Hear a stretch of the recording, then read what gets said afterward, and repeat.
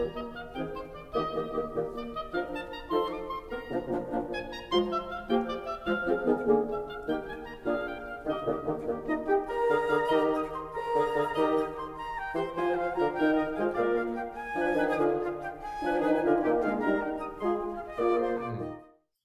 welcome to the meeting tent. My name is Bill Haber. Once again, we're here to talk about the work of Stan Tenen. Before we get started, let me introduce our usual cast of characters: Levana Tenen, Michael Andron, and Adele Packer. Unfortunately, Daniel Gill couldn't join us today. So today we're going to do something interesting and fun.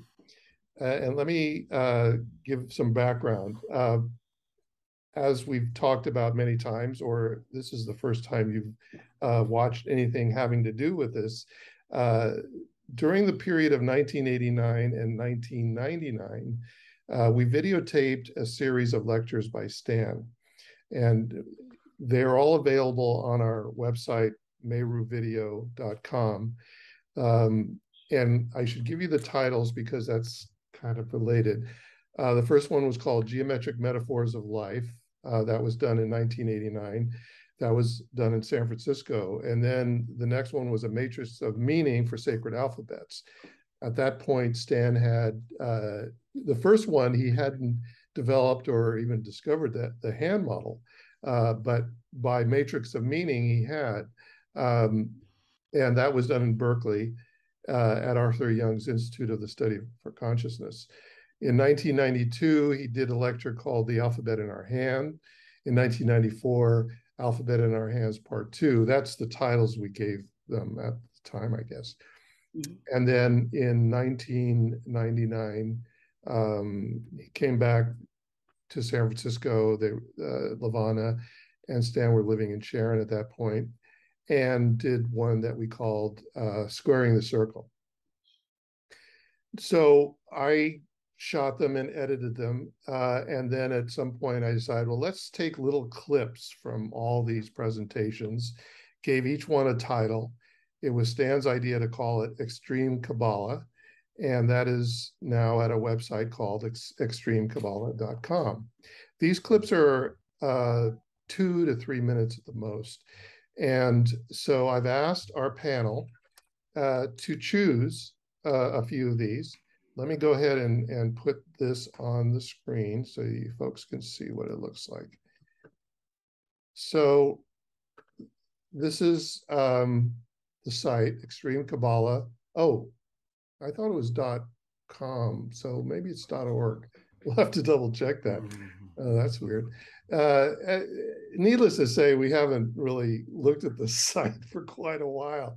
But there's been, people have been viewing these. These are all links to the videos that are on YouTube. And so as you could see, there's, I think there's a total of 33 topics here. So I invite folks to go to this site and you can go through all of these, and then it might spur you to go to the actual video that it comes from. And again, those are all available on meruvideo.com. So I've asked our panel to choose topics, and we'll watch a video and then discuss it. Now, Levana will kind of guide us through some of these in terms of some of this, the discussion was superseded, or Stan just moved away from the topic he was discussing because it just wasn't going anywhere. But we'll see where it goes. So let's start with you, Levana. Which one of these would you like to start with? Well, if the clips match the title, I think a good one to start with is the one called Framing Meru Research. Okay. Framing in the sense of placing it in context. Okay, so let's take a look at that.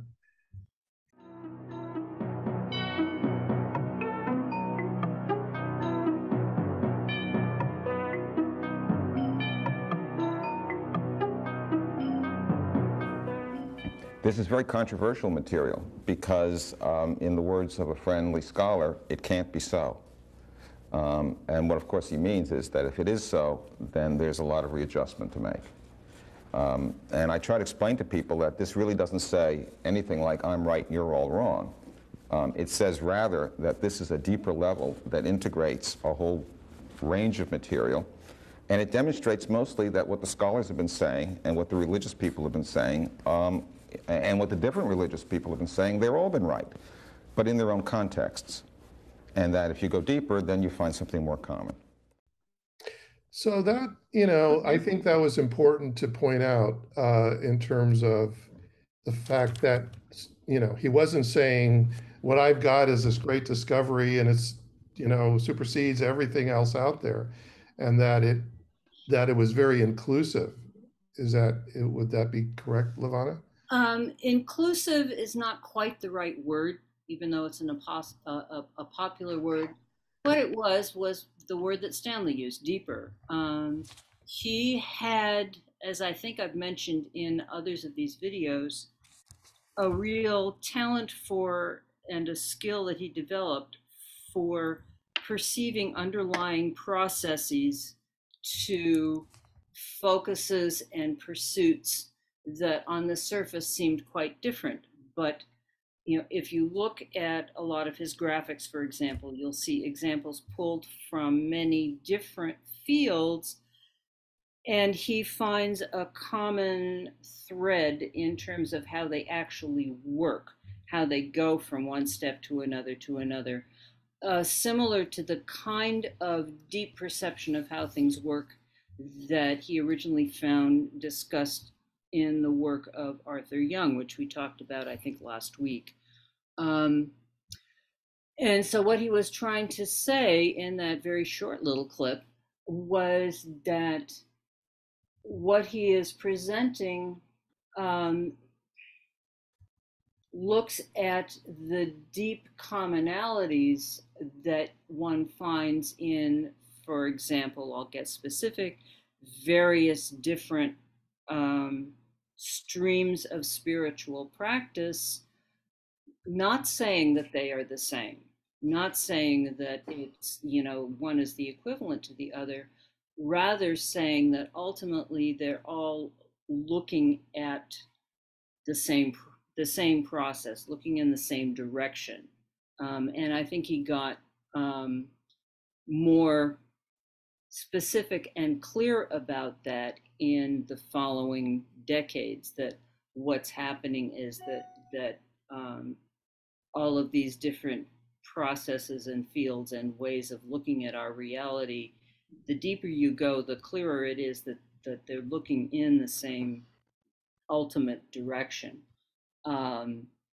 This particular clip came from the 1999 video, which is where you'll start to see more of an explanation of the way in which this work can be seen to be universal, making a very clear distinction between the idea of everything sort of blending, which is not what he was saying, rather that, as I say, that these things either evolve in analogous ways and or point in the same direction, depending on what he was talking about. Right. And I know that this clip was also on the first verse, the 30-minute introductory video. And he went on to say, and maybe it's also one of these clips, that, I'm not saying that all religions are the same, that each has its purpose. And that got into the idea of the tree of Abraham having each element had a specific role, but there was a relationship, but they all had a specific. That the three, taking the example of the three Abrahamic religions, right.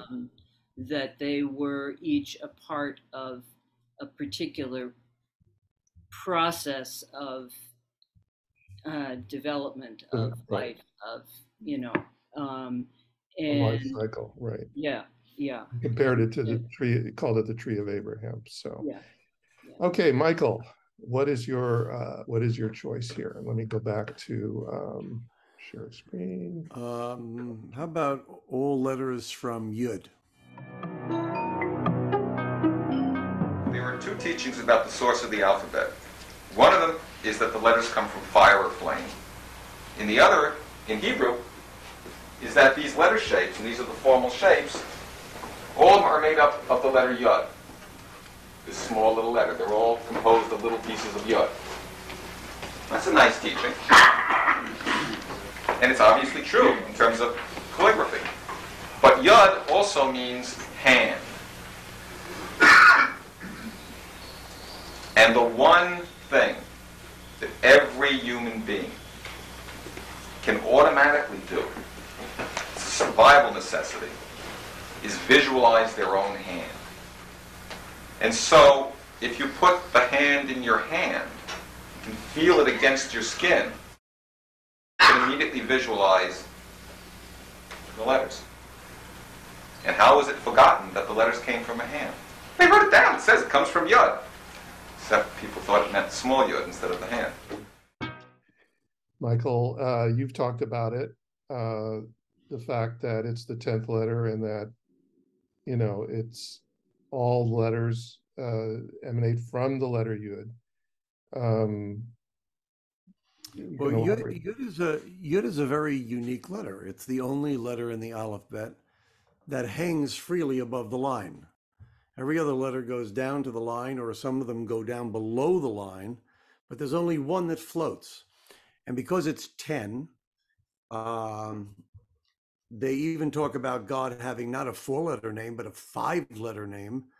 And that is, each one is one of the worlds in Jewish mysticism. And the Kotso show you the little tiny crown, the little tiny antenna that comes out of the letter Yud when it's written in the Torah. That is what, and I'm sorry Dan's not here because he's our expert on Shefat Tal, which we talked about I think last week. That is an influx of dew. It's like a drop of dew coming down into the world, that somehow from outside of it all comes that one drop that is pure and represents the 10, the number Yud, the 10 Sfirot, the 10 forces that God built the world with. So when we say that the Torah came from that, God looked into the Torah, is how it's expressed, and created the world.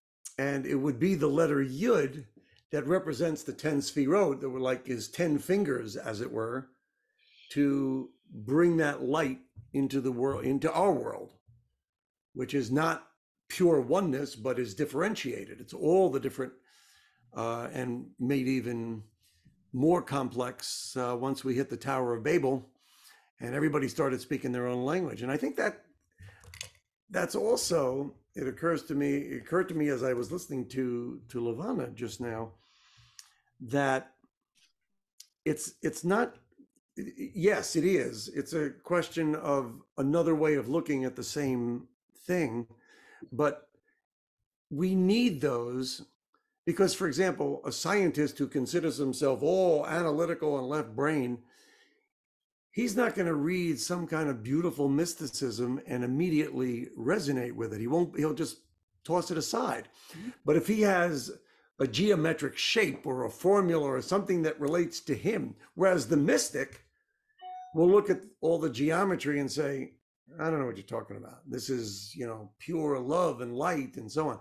Each language after the Tower of Babel all came back, but the ultimate spark that started it all was that letter Yud.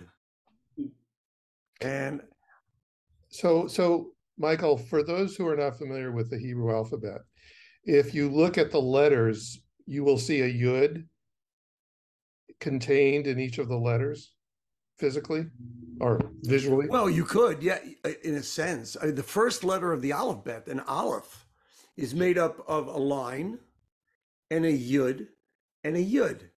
And the mystics teach that that was creation. When God said, let there be light, and created this world in which we live, and when I go world, I don't mean earth. I mean anything that exists outside of God's oneness. There was a yud above the firmament, and there was a yud below, with a line separating them, but also joining them. Mhm. So it would be like the yin and yang, the same kind of image, that the letter Aleph, which began it all out there, then began to, with the letter Bet, and the little crown or the dot in the middle of the Bet, depending on which way you look at it, that's where this differentiation happened. That's where multiplicity started. Mhm. And so that yud came down below the firmament. Outside of the firmament is just God, and not just God, but there's nothing but. It's pure unity, which is impossible to comprehend. Right. Because if we're sitting and trying to comprehend it, that makes two of us. That makes God and us trying to think about it. So it doesn't work. Our mind can't fathom it. We That's can the only letter fathom Bet. it from the Bet on. That's right. And that dot, therefore, especially with the hand model, it seems that no matter what it was, if you look at any part of the hand model, it's going from sort of a circle into a line. And the pinpoint of that line, if that were the starting point, it comes down into an aleph, a bet, or into a bet, a gimel, a dalet, and so on. And it all began with that pure unity, aleph, the first word of the word echad in the Shema. That is the first yud. That's the transcendent yud. And then there's the imminent, not like imminent soon, but imminent with an A, like remaining inside. It's the one that exists within our universe. Mhm. And that's the yud that's down here. Mhm. That's imminent So, yeah. as opposed to transcendent. That's the Yes. Yeah. The that's trouble the is, way it to sounds like imminent, like it's coming soon. It's imminent, but it's IMMA, to be within. Mhm. So there's one surrounding, there's God surrounding, and there's God filling. Mhm. And that's how they differentiate between the Holy One, blessed be He, is outside, and the Shekhinah, where God resides, where we can contemplate it a little bit, Mhm. is the imminent, is the one that's in our universe.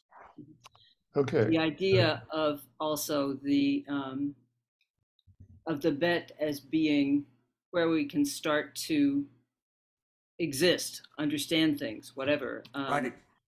For those of you who are slightly more mathematically inclined, or who have seen a few of Stan's lectures, that is, or who have read the book, that is exactly in the same sense as he is identifying the letter Bet with what Spencer Brown called the first distinction, which is a mark in an otherwise amorphous reality, a non-signified reality. You basically, if you make one mark, then you are making a distinction, and that is the beginning of formal logic for Spencer Brown.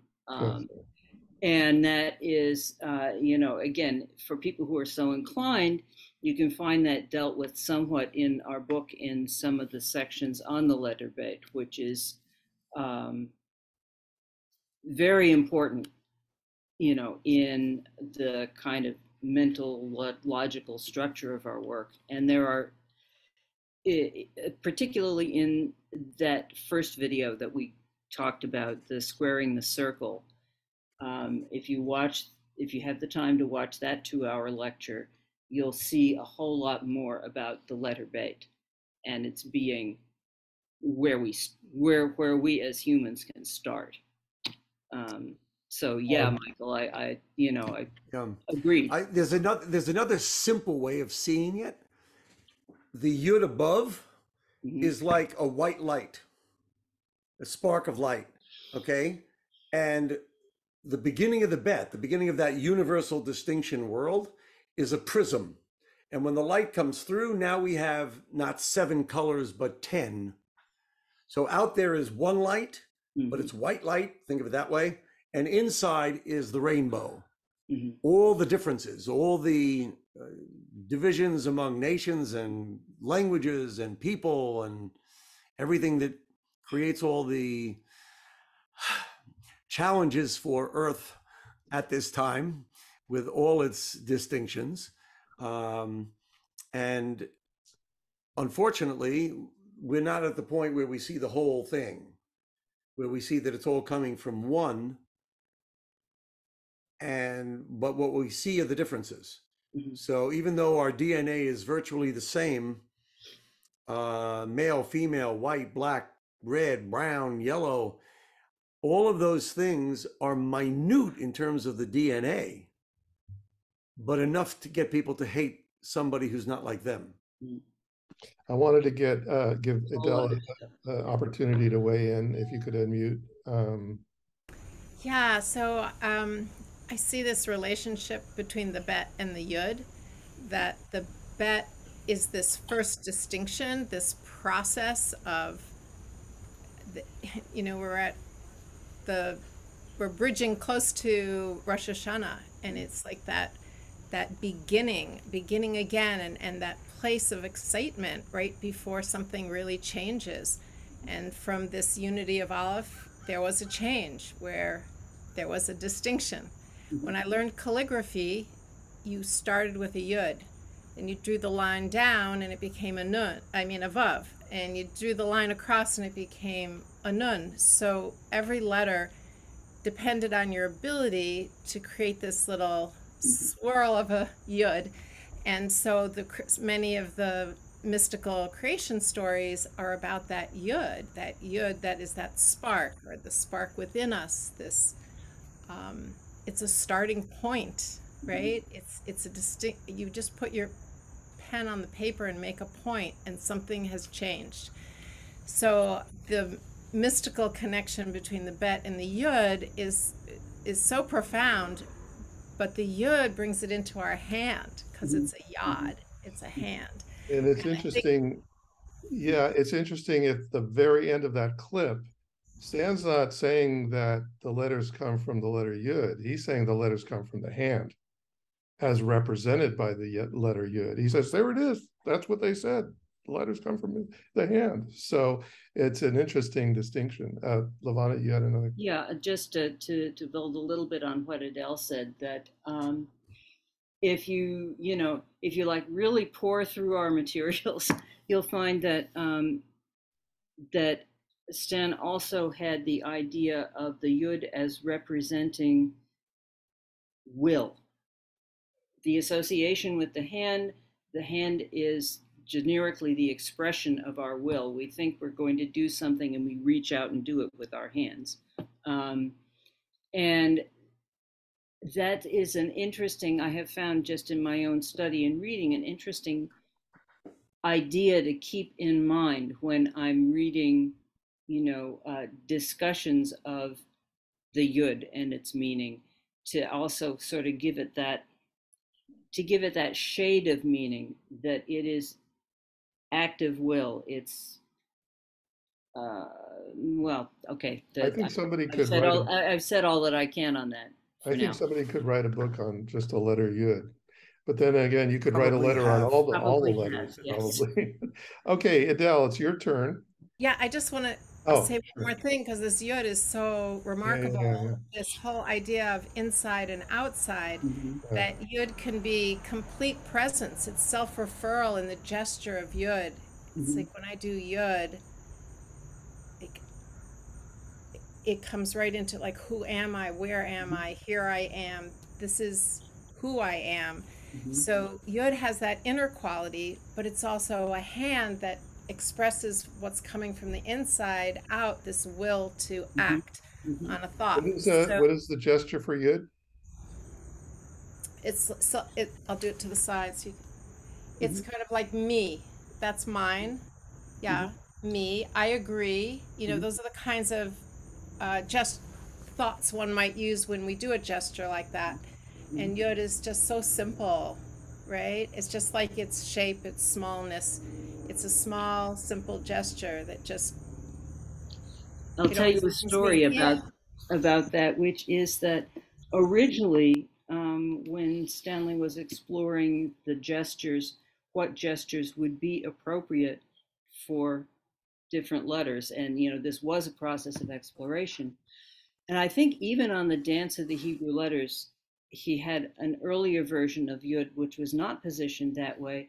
But then but he always had the idea that these gestures would need to be natural. And then we had a visitor, prominent guy, I forget who he was, but was somebody who used his hands to gesture as he talked. And when he was talking about the concept of himself, he went like this every single time. And I could just see Stanley's face like, oh, wait a minute, you know, this is this is the right gesture for Yud.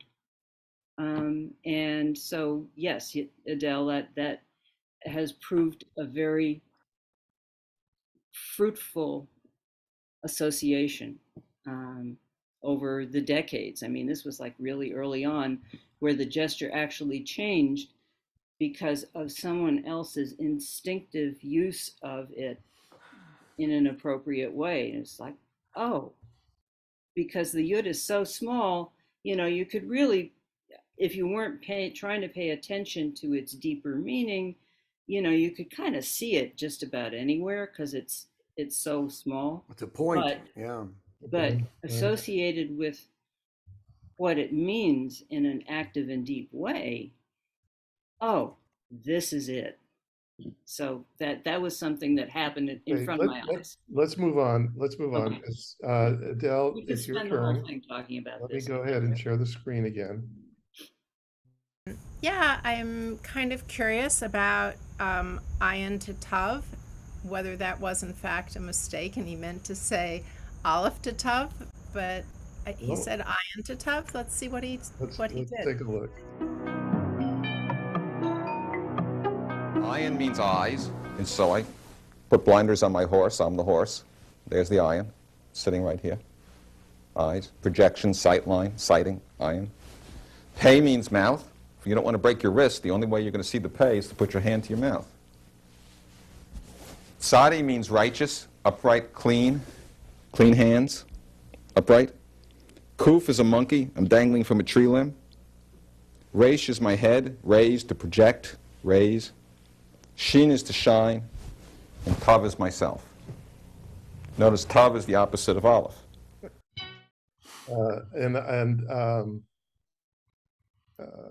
Yeah, that was the last word of Bereshis, of the first sentence. Right. So Yeah, I think it was a clip of these few letters, right. and and when I I look at the wonder, letters, they go very fast, Yeah. so it's nice to just see a few of them. I wonder why he didn't do Aleph to Aleph to Yud and then Yud to well, Ayin. let's If you be go, yeah, if yeah. you go back, hang on one second. Well, that's true. Who knows? In any case, that's why that Ayin to Tav. He did that sequence a lot. There's not a lot to say about that, except those. It was just a cut from a longer film where he Oh, it showed was. all of the letters, Right, and exactly. so we're just seeing a little piece that shows the beauty of these. That was from a video, and I believe it was the first time he presented. It was the second time. It was Alphabet in Our Hands Part 2. Oh, okay, yeah. So that was the second time he presented the letters, showing the meanings. I think most of those are still accurate in terms of what he showed us. Yeah. Actually, sometimes it's easier to take them in little pieces, and instead of listening to the whole thing, going through all of the alphabet, and you're trying to remember this one and that one, and you say, all right, let's just take 5 letters. This is what the 5 letters are, or 6 or 7 letters. Yeah. And it helps me just watching that clip a little bit and trying to remember them. I mean, Adele has been choreographing with them for years. So, you know, they're second nature to her. It's like saying ABC. Next time, won't you sing with me? So now we all want to be able to do it. So And it, he it's good. uses iron a lot in terms of in several examples as just showing the how the gesture corresponds with the meaning, because that's an obvious one. If you hold your hand up to your eyes, there's a letter I in. Adele, you had a comment. Unmute, please. Yeah, I was just thinking again about the extraordinary inside and outside. Sorry for the cars going by. It's okay. Yeah, so when you do, for instance, iron and it's at your eyes, it's it's what you are taking in as well as what you're seeing out there. And it's your insight, and it's also how you are perceiving your world.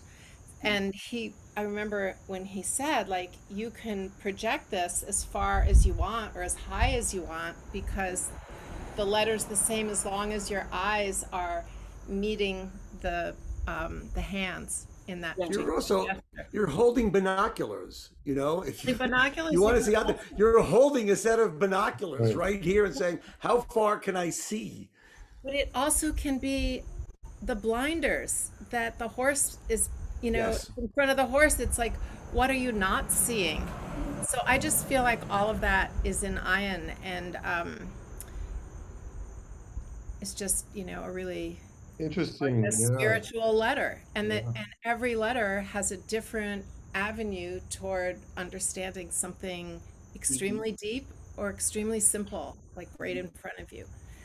And that's what I saw, in each letter, which I only because we've emphasized his how he said everything in the Torah is inside and outside, and we'll continue to see that. And it's just a really simple way of seeing the beauty of the alphabet and how much each letter has a character. Just so different, every letter different from the next. And yet, based on what you just said, and going back to a previous program where we saw Stan talking about the letter bait and how that is so important to the research, and he even said it was some of the groundwork for the book itself, using that concept of inside and outside. Interesting when Michael, when you just held up your hand, that looks like something that you're teaching. Well, and I make an emphasis of the fact that using Stan's expression, translingual puns, that the word ayin for I, because that's what it means, is an I in. And taking what Adele said, it's also an eye out.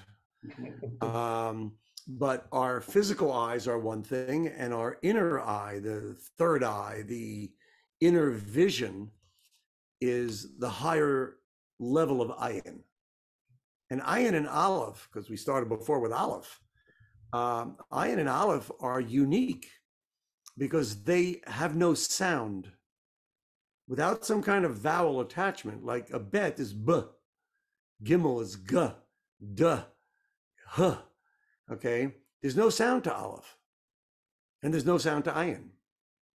As a matter of fact, in Yiddish, when they use Hebrew letters to write, aleph is a, and ayin is eh. So if you see like an extra aleph or an ayin, you say, that's not how you spell it. Why is that there? Because they didn't use the vowels. They use a, aleph for a, ayin for eh, the vav for o or u, depending on how it was placed and so on. You were supposed to know that. So when you read some of the Yiddish names, if you're looking at a tombstone, you'll see Yaakov is Yaakov, but Yankel, if he was known as Yankel, which is the Yiddish, you have an a, yud aleph for the a, nun kuf, ayin for lamed, Yankel. So you're using them as vowels. So they're not only what you see, but it's what you hear. Like Shema is, it should be an open ayin, the big ayin at the end of the word Shema. So yeah, it's Letters are fun. Yeah. We could just spend all day just on this. Okay, so now I'm going to choose. And I'm going to choose this one here, Torah and Pi. Let's see what he has to say about that.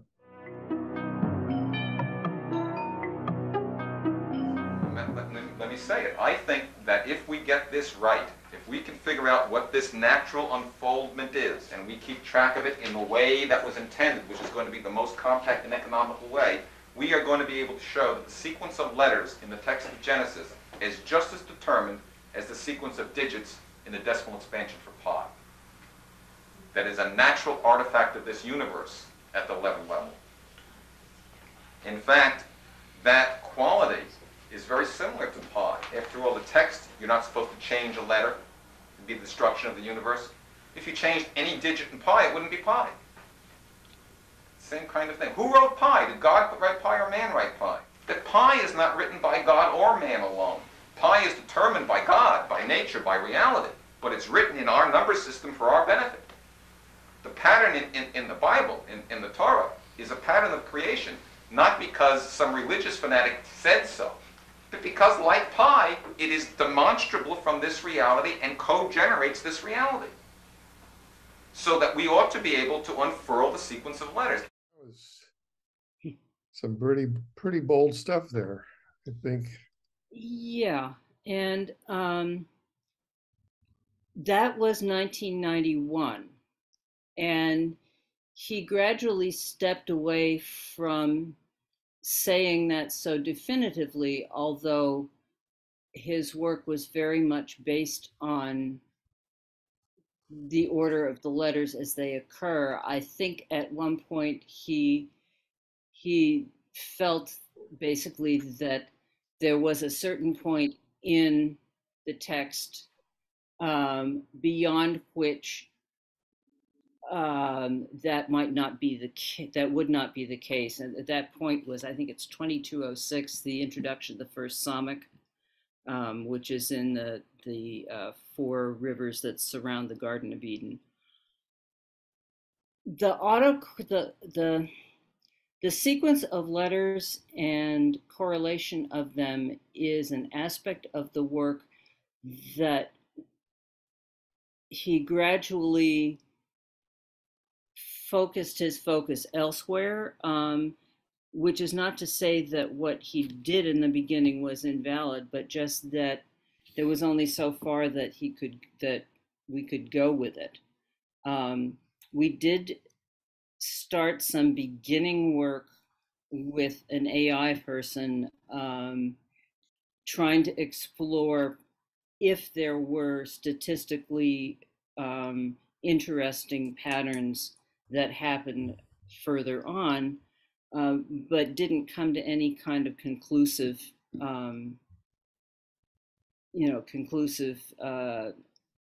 ideas about that. So as time went on, particularly as we got into the aughts, the emphasis of what we did was much more on the letters and on the hand. And there was also, at that particular time, 91, was the beginning of the explosion of, well, no, it was actually before people were talking about the codes in Torah business, which we very much disagreed with for a lot of mathematically obvious reasons. So that, again, as I say, that's an aspect of the work that we did not really develop much beyond what you say there. And as we learned a lot more about the text, came to see that how well it has been preserved is a matter to some degree of debate. There are a few, there are letter discrepancies of a minor nature between various editions of the text, and I think Michael probably knows a lot more about that than I do. On the other hand, the idea of the utility and usefulness of pi as a lens, since it naturally occurs, it's a natural function of the relationship of it's a natural function of circular things, certainly was a matter of observation to any intellectual of any period, from obviously Euclid, ancient times, etc. Um, what he did find in later years was that when he started actually looking at both traditional and more subtle, what they call gematria, which is dealing with the numerical values of the letters and numerical values of words. Each Hebrew letter has a traditional numerical value, which is not the base 3 value that we assign to it. What he found was that if he started examining a word and then looked for natural functions, either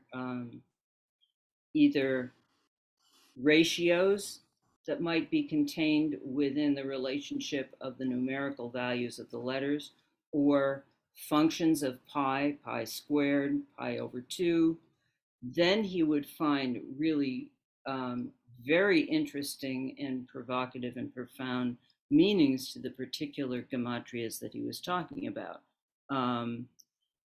So pi as an important lens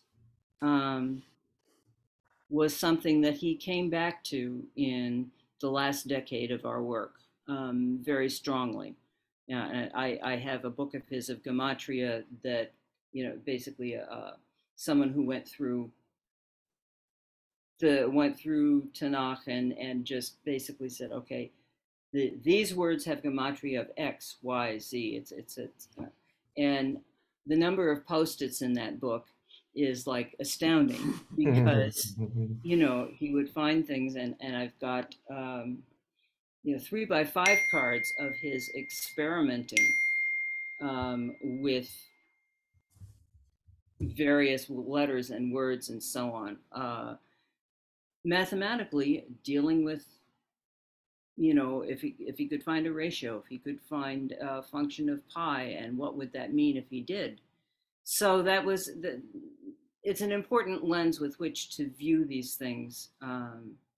Yeah, I just want to remind, I think it was 2 episodes ago when we showed the poster, and he was quoting a rabbi who had written that about the sun and the earth and the measurement, and that he multiplied the number times pi, Mm-hmm.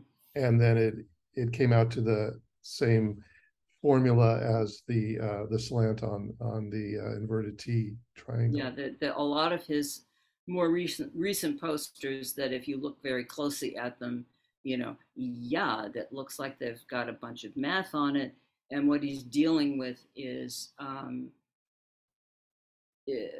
very often in numerical quantities that are related to pi in some way. Again, treating it as a natural and observable function of the reality, the physical reality that we live in.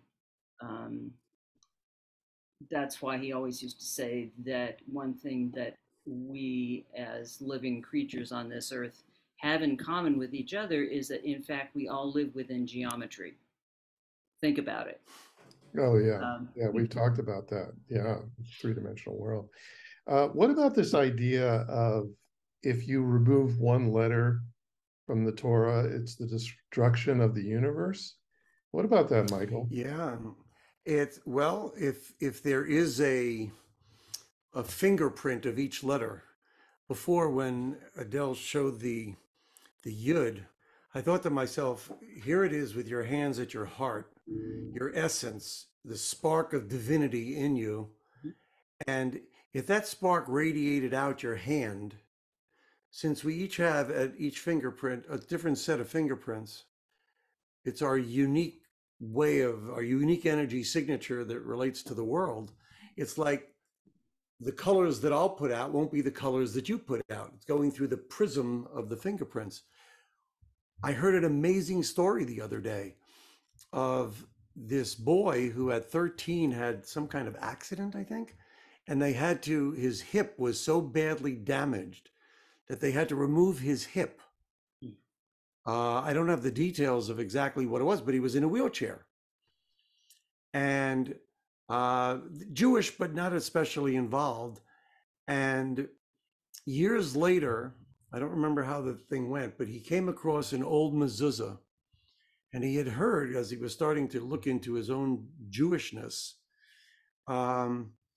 he said, you're supposed to check these like every 7 years. And so he took the mezuzah to a guy. He said, oh, no, it was his tefillin. I'm sorry. It was in his tefillin, had the Shema. And the same thing is the case with that. A mezuzah is not kosher if a letter is missing or rubbed out. That's why we use a metal hand to point to the letters when we read it.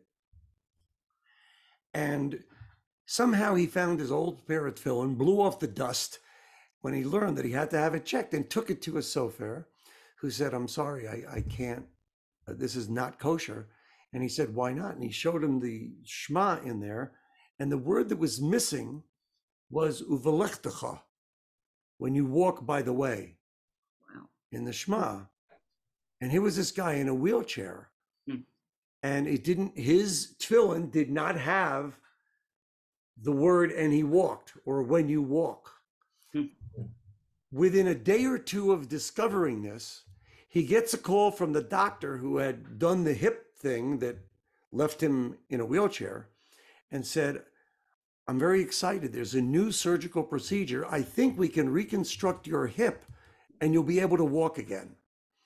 And it was like one of those, you know, it was one of those wonderful stories where that, like, you get chills just hearing about the fact that this sofer had left out a word in the Shema, and then he couldn't walk. And now they're fixing the tefillin, and he got a new pair of tefillin with the corrected one, and then he hears from the doctor that it can be done. And it did. He's walking or getting ready for the surgery. I mean, it was like a now kind of thing. By the way, I'll tell you, I have two thoughts on the word pi. Okay, one is, if you spell it in Hebrew, it's pei yud. And we've been talking about the yud. Pei is to speak, the mouth. So we've been talking about the yud this whole time, and you didn't even know that you were fulfilling pi.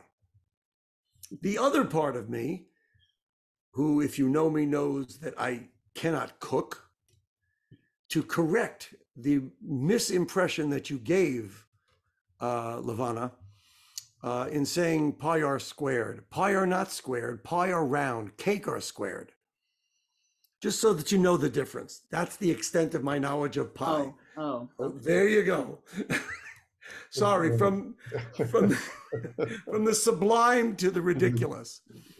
By the way, this idea of the discretion of the universe, if you remove one letter, for our Christian friends, it's enhanced in, I think it's the book of Matthew, where there's a quote from Jesus saying, not a jot or tittle shall be removed from the law. And yet Christianity did change things, but that was the intention of his statement, presumably. That's right. But yes, a Torah, if one letter is rubbed out, I have an old Megillah, a beautiful Megillat Esther, and you read that on a scroll, just like you read the Torah. That's the only other scroll that we look at during the year. And it was my great-grandfather's Megillah, and it's very obvious that stuff is rubbed out and so on, just from opening and closing and opening and closing and opening and closing in his day. And I took it to a sofer, and he said, this is a family heirloom, but it's not fixable. It would cost you a fortune to fix this, because you'd have to do, you know, every third letter or something to make it kosher again. So if letters are conduits for information, if letters are gestures of meaning, you can understand that even if we don't know what the meaning is, that when a letter is out, it nullifies the good of the Torah. That's why you'll see in museums Holocaust Torahs that were burned or damaged by, water leaking beyond repair. And the reason that they don't repair them is that they're beyond the ability to fix the letters that are rubbed out. By the way, the other side of that statement is the Kabbalistic belief that God used the Torah to create the world. He looked through the Torah and He created. looked in the Torah, and yes. Yeah. Okay. Adele, you had a comment. Yeah, it's actually that same mystical idea that the Torah is creation, and if you mess with one thing, it affects the interconnectedness of all things. So it becomes a metaphor, and wow, we need that lesson today as we've messed with our environment and with species. And there's the wisdom, if we look for it, that was in our tradition. Just that concept alone of the interconnectedness of every letter. And we are each a letter. So our own human interconnectedness, when anyone is rubbed out, anybody goes, it changes the world in some way. So I think we can look to our wise tradition for what that all means. Well, we've each been able to garner a pretty good discussion out of these clips, which shows you the depth of this work. 1 2-minute statement from Stan gives us, a lot of fodder for discussion. So I would like to pick up on this next time, again, because I think this is a good exercise. Hopefully we'll have Daniel here, and he'll be able to put his 2 cents. But we've used up our time for today, and I thank you guys once again. And we will. I want to tell a story, Bill. Okay. I told it in the class the other night. It's right before Rosh Hashanah. Right. Okay. Well, people may not be watching this right before, but well, they might not be. But this is a game you can play anytime. Okay. A rabbi that I heard this from went into he was sitting in his study, and it was noisy in his kid's playroom, and he went in to see what was going on. And all the kids, I think the oldest was like 7 or 8, all the kids were playing Old MacDonald, but each one had been assigned a sound. Like this one, and on his farm he had a cow, E-I-E-I-O, and on this farm, and the cow went moo moo, and that kid was moo, and this kid was oink, and this kid was neigh, and for the horse. And the oldest kid said to the rabbi, you want to be in Old MacDonald's farm? He said, sure. And he began to think, I wonder what sound they're going to give me. And they got on the farm, they had a daddy, E-I-E-I-O, with a shh here and a shh there. And this devastated him, because he said, my God, is that how they see me? Is that my sound? Is that my expression in the world? Is that my letter? Is that my gesture? He didn't say that, but I'm saying it in our context. And then he thought, well, maybe it's all adults are always telling kids to be quiet. So he said, well, what about Grandpa? Can you bring him into Old MacDonald's farm? And the kid said, sure. And on his farm, we had a Grandpa, E-I-E-I-O, with a hug here and a kiss there, here a hug, there a hug, kiss, and everywhere a kiss, hug. And that devastated him even more, because it was just him that they picked out with the shush shush. And that's how he was perceived. And so I asked the question, and this is something whenever, whether it's at Rosh Hashanah with kids or parents or friends, what would your kids, for example, pick for your sound? What would your sound be? What would your gesture be? What would your letter of the alphabet be? How would you manifest in the world? And even more, what sound do you think should be for you, or would be for you? And are you expressing that in the world as you go through life? Or will your kids simply hear the shh and nothing else?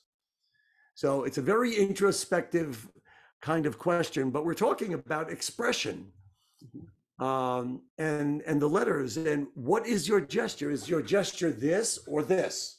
Is it I welcome you? Is it stop? Is it don't go any further? Okay. Or not now. How will we remembered if we didn't have words on our tombstone, but we had only a little button you could push and it would give your sound, what would it be? So you combine that's the my letters, Rosh Hashanah story. combine the letters and see what kind of gesture comes out of it. I know Stan did that in a number of times. Yeah. But it's a good thing to think about. Good story. Yeah. Yeah. Okay, so we'll see you next time, and thank you once again. And see you next time. Take care.